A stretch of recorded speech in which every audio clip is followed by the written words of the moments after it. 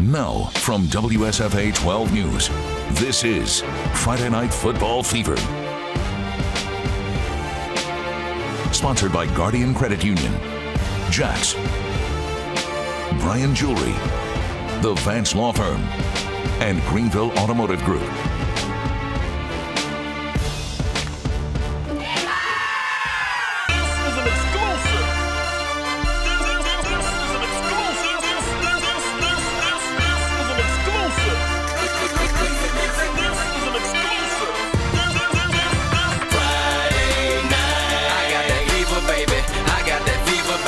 That football fever, cause it's Friday night. Who got that fever? Who got it? You got that fever? You got it? I got that fever. Hey. Friday night. I got that fever, baby.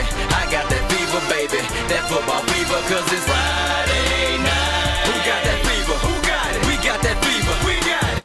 Welcome into week 10 of the Friday Night Football Fever. It may be our biggest week yet. Region champs are crowned and teams are still fighting for a spot in the playoffs. Now, we had so many big games this week, but we decided to stay in the capital city for our game of the week, the 4A matchup as our game of the week, a battle of unbeatens. Montgomery Catholic hosting Andalusia, and that's where we find WSFA 12 sports reporter Jamal Kennedy. What a turn of events in this game.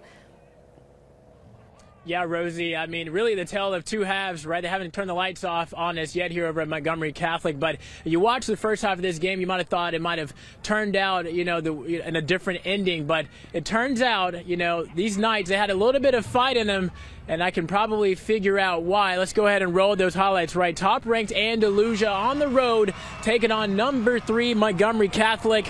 The region crown on the line. The Knights reminding themselves of how last year ended at the hands of the Bulldogs. First quarter, Josh Griffin trying to make something happen. He's going to get the swing pass, makes a move, but the ball gets punched out. It's recovered by the Bulldogs, and we're going the other way. Bulldogs, they strike fast. Jack Lathrop, the screen pass to Cal Crittenden, and the former Fever Athlete of the Week turns on the Jets. He will see you in the end zone. 6-4-6. Bulldogs get the 2-point conversion, and they take an 8-0 lead. They lead it by that score at halftime, but in the second half, we saw a different Knight squad come out in the third quarter, and it started with this play right here. Caleb McCreary making guys miss all over the field, and he makes his way up the sideline, and he's going to go for 6.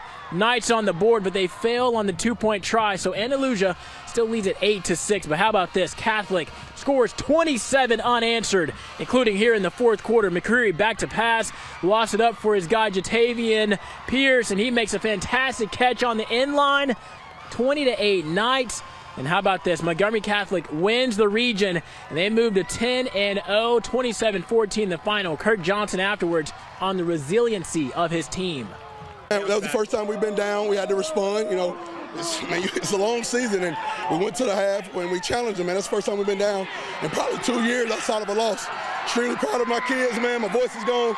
Thank you guys for being here. Man, go Knights. Go Knights.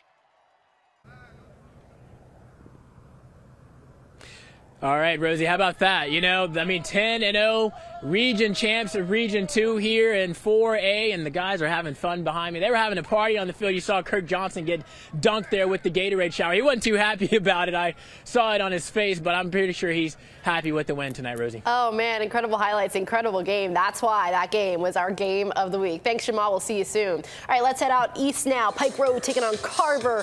Winner takes the region. The loser still gets second place in home field in round 1 of the playoffs. The score was tied at 8 when I got there in the second quarter. Pike Road in the red zone. Keeson Myers hands it off. The ball is loose. There's chaos. Looks like Carver recovered it, but no, it ends up being Pike Road recovering the fumble in the end zone.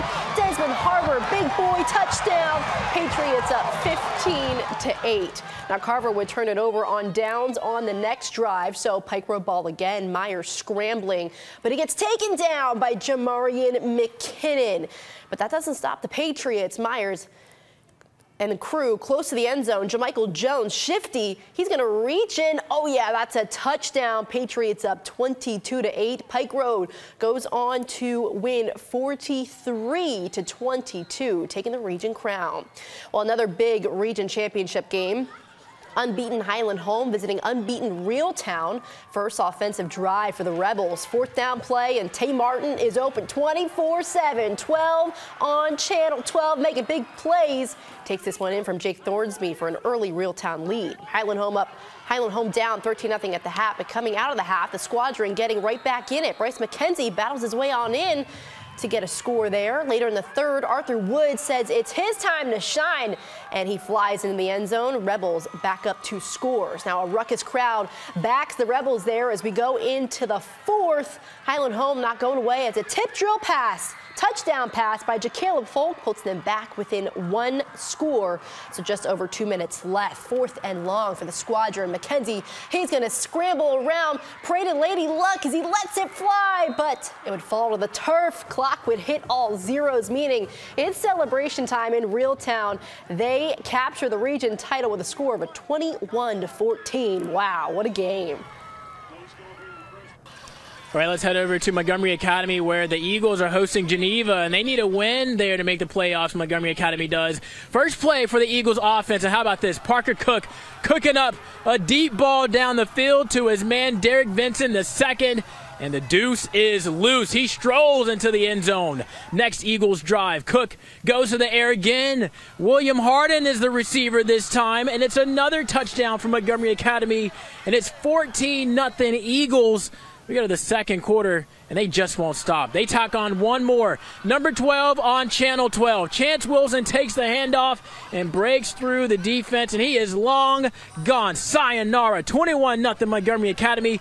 Cook, 4 touchdown passes in the first half alone. Eagles win 55.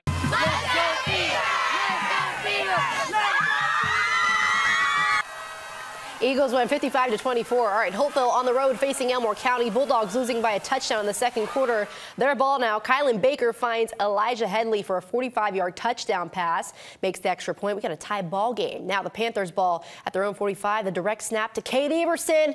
There he goes, folks. Breaks through for a 60-yard touchdown run. They're up 21-14. But listen, Holtville not down yet. They respond here. The kickoff goes to Cedric Krosky.